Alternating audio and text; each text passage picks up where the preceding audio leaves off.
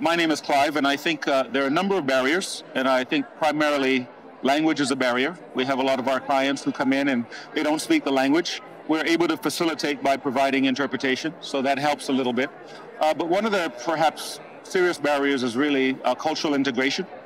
You do have a lot of people coming into the country and trying to find their way in, but not necessarily being accepted totally. You know, there are systems in place to make them feel accepted, but when it comes to employment, when it comes to social barriers, those things are present. Employment barriers are present.